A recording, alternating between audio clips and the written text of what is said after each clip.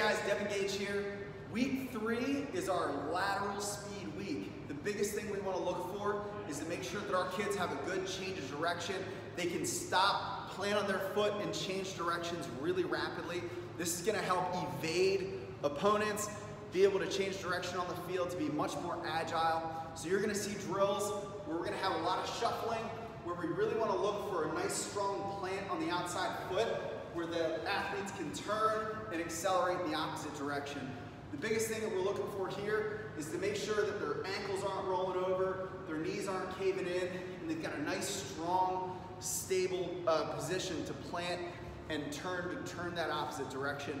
We'll be making sure we keep an eye on any of those indications of injury risk and developing those over the next coming weeks too.